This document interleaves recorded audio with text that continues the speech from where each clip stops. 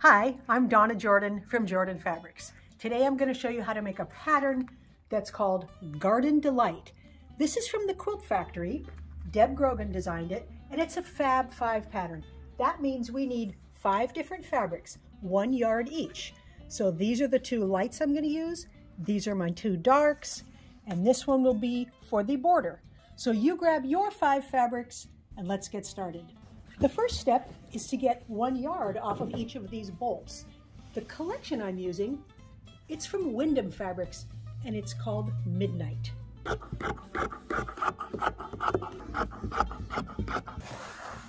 It's always a good idea to iron your fabrics before you cut them, because as they come off the bolt, they might have some wrinkles in them. I'm going to go ahead and get everything all cut to size. I can't give you the measurements because it's not my pattern, but Deb Grogan's patterns are always very easy to follow.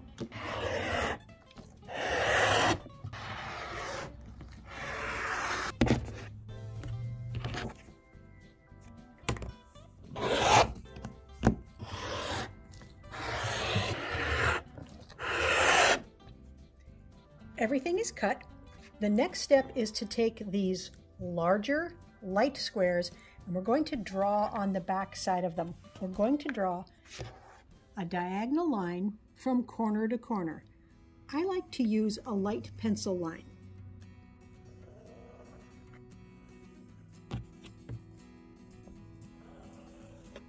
Once the light squares are all marked, we're going to pair them up with the dark squares that are the same size.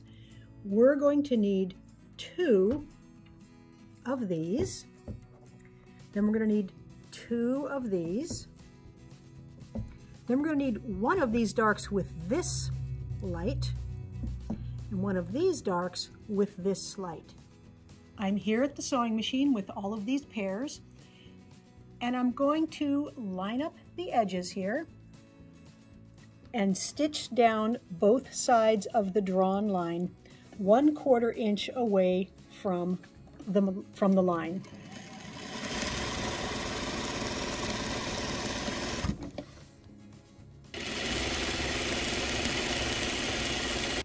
All we have to do now is cut these right along that line that we drew earlier.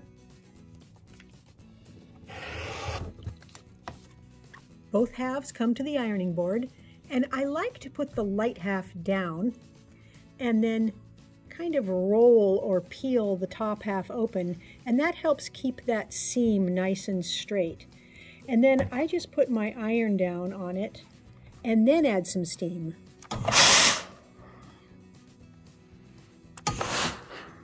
The blocks need to get trimmed down just a little bit. They need to get trimmed down to exactly 4 inches, and they're a little bit bigger than that now. So you can put this on your cutting mat. If you have a twirling mat, you can put them on there. And I'm going to line up these 2 edges on 2 of the lines with the diagonal going this way, so that I'm trimming off a little bit from 2 opposite corners here. So we're going to trim this side down and then trim this side down. And the last step would be to trim off this one last little bit here. That's the dog ear. There is a second method to trimming your blocks. If you have a strip tube ruler, this is a common ruler. I use it on a lot of projects. You can use this. You can take the 4-inch line here and you can put it on your stitching line.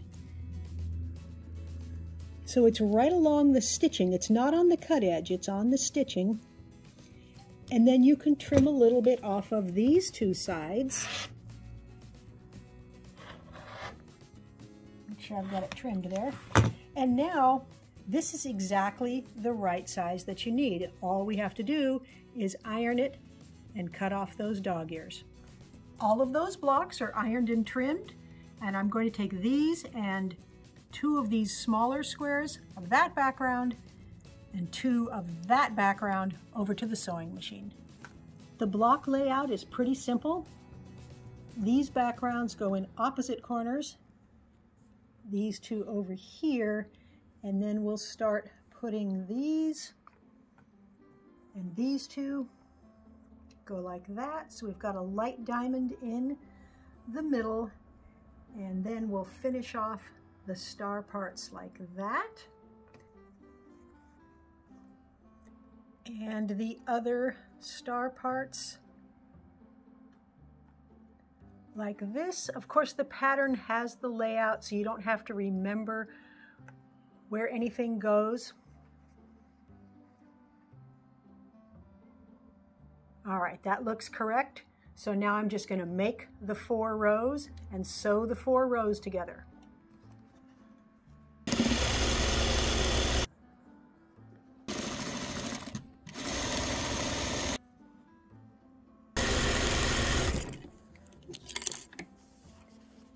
For the seam allowances, this top row, all of the seam allowances will get pressed to the right. So all I'm doing is making sure that that seam allowance is facing that way, and then I'm just kind of squashing it with my fingernail. This one also going that way. Takes a little bit of extra pressing where that extra bulk is there.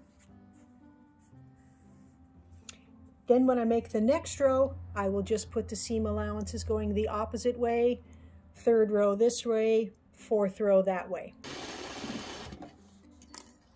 The reason that we press all of the seam allowances in opposite directions is this. When I want to sew these rows together, this one to this one, these are going that way, the bottom ones are going up, so they're going in opposite directions, and it makes a lot less bulk, and it makes it very easy to match these intersections.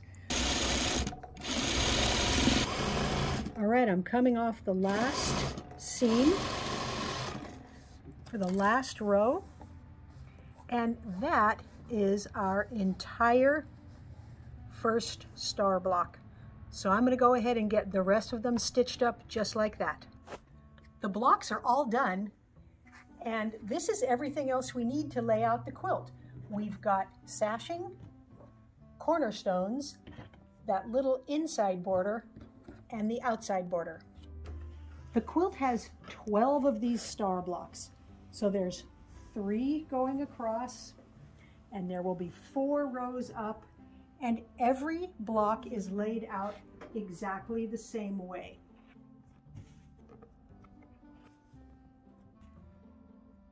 The only other things we need to add is this little border, which gets stitched all the way around the outside. And then we've got this nice outside border. Again, it's going to go all the way around the quilt. And it's very easy to sew all of this together. We're going to make a row here that is patchwork, sashing, patchwork, sashing. The next row is just sashing, cornerstone, sashing, cornerstone, sashing. So you make all those separate rows, sew them together, put the borders on, then I can get it loaded onto the quilting machine. The quilt is all loaded on the machine, and I've got 4 different colors of thread that I think will look good for the quilting. I could use this pale gray. This is not going to show very much even in the dark. It's not going to show at all in the light. Now, if you want the quilting to show, this would be the best choice because it will really show in the light areas and a little bit in that color. This nice light blue, it's going to blend in pretty well. It'll show a little here, maybe a little bit there.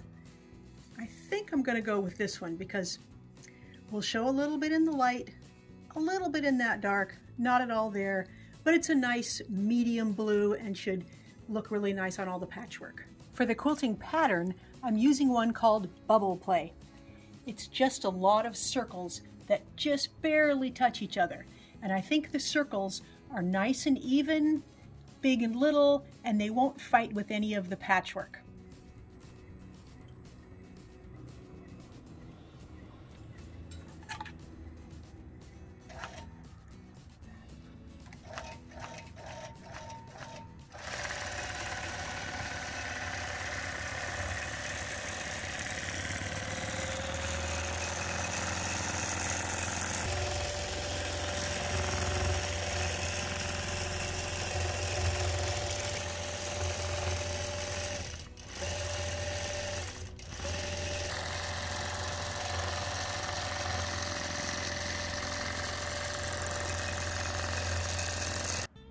The Garden Delight quilt is all done, and I'm very happy with how the stars look.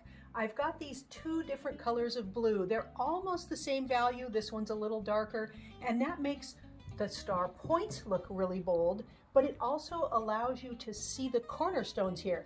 If they were the same color blue, quilt would look good, but the cornerstones wouldn't be quite as prominent.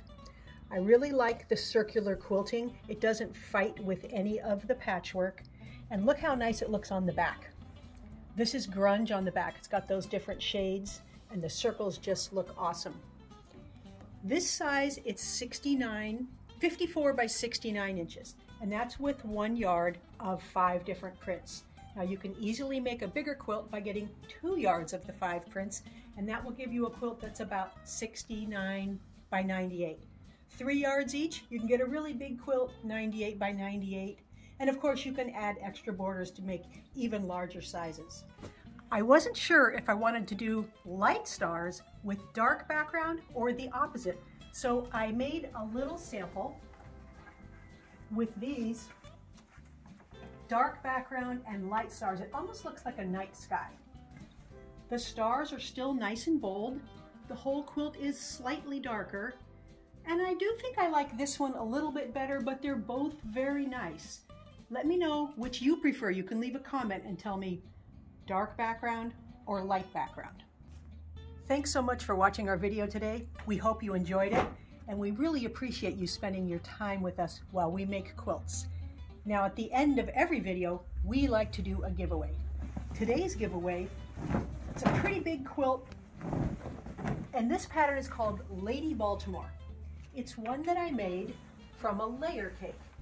It's a fairly easy pattern to make, but today you can win it. This is made with these beautiful bright florals from Moda Fabrics, and it's very easy to enter the giveaway. All you do is click the link right below this video that says giveaway and put in your name and your email address, and you might be the next lucky winner. Now, if you like our videos and you want to support us, the best thing you can do is subscribe to our YouTube channel. That really helps us out. Happy quilting!